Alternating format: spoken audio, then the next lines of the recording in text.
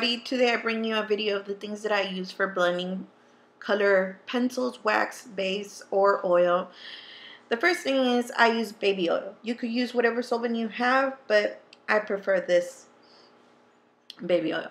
The next thing is I'm going to be showing you two fountain pens with felt tips at the end. I really like to use this. The only downfall about it is that they don't have replacement nibs, so it's okay with me because they're only $1.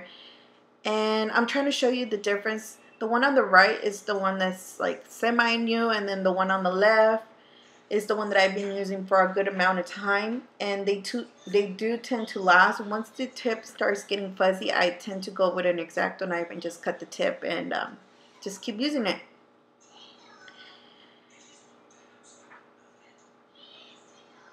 So those are the things that I use. The next ones are a Copic marker, the original one. I tend to use the little nib area for small little areas.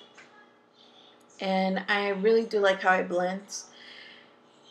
And I got this for, I think, $2 or $3, I'm not sure. And of course this does come with, it doesn't come, you would have to buy it separately with nibs. So that's a good thing for me, and it brings a broad nib. The other one I use for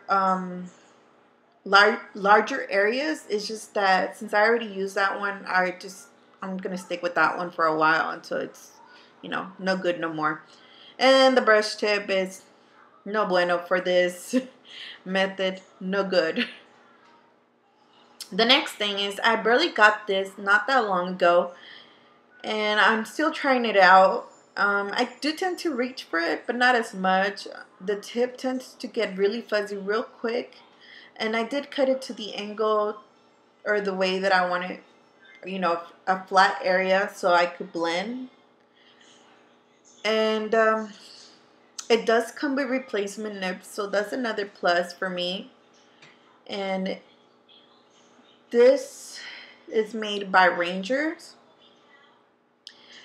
Other than that, I mean, it's not as hard as the other felt tip. It really isn't. So, like I said, it's not really, I do tend to reach for it, but not as much as the other ones. And then the last thing is I've seen people use brush to blend with baby oil, and I wanted to try it out, but it didn't work out for me. But that's about it. That's all I have, and those are the materials that I use for blending.